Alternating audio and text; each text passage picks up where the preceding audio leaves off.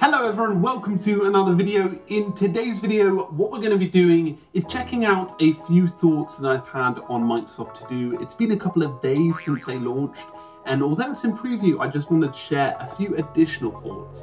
If you haven't seen my full review, it's now available on YouTube to watch, so feel free to go and watch it, and if you haven't, do subscribe as well. It's free and I put out regular videos.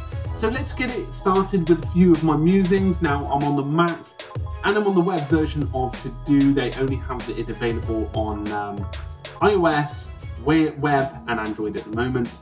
And the experience is very similar. So as I said in the review, the design is the same. Just wanted to touch on the My Day function. I love the My Day function. I think it's one of the best things about the new Microsoft ToDo. And what they've done here, if you don't know, is if you can create a task inside of My Day or inside of a it's like a separate different folder. What I mean by folder here is list. You hit add My Day and it goes into My Day. That's lovely. Like, you've got yourself a really nice experience here because you've got a base for the day. You know what you're going to be completing. The only thing that it faults on here is that if you've got a due date and you've set it for another time, and you've added it to My Day, then the due date doesn't matter. Like, it will only highlight in red or yellow of when it's coming up or has been overdue, which I find quite weird.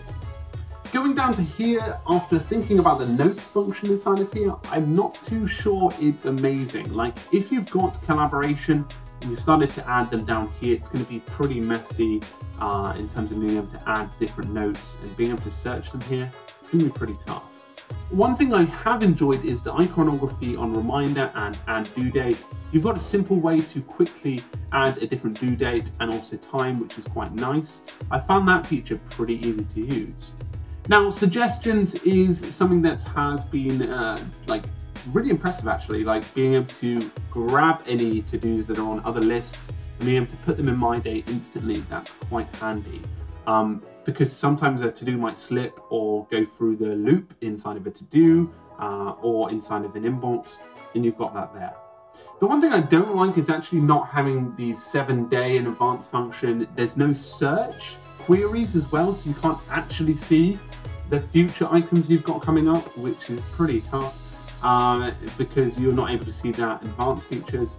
I do obviously like the lists and the way they've made the emoji and themes available in there.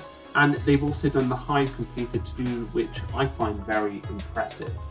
The other thing that I haven't enjoyed is the inbox function. They actually haven't made an inbox function. That's something I've pre-created. They should definitely add that.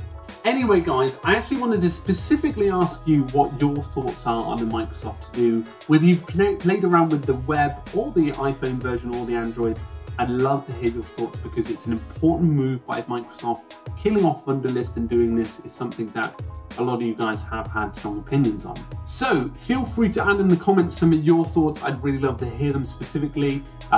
What are your thoughts after 7 days of using it? I'd love to hear. Anyway, guys, make sure to subscribe, hit the like button if you enjoyed this video, and I'm looking forward to sharing more features with you in the near future. Anyway, guys, make sure to have a great week, keep productive, and I'll see you guys very, very soon. Cheers.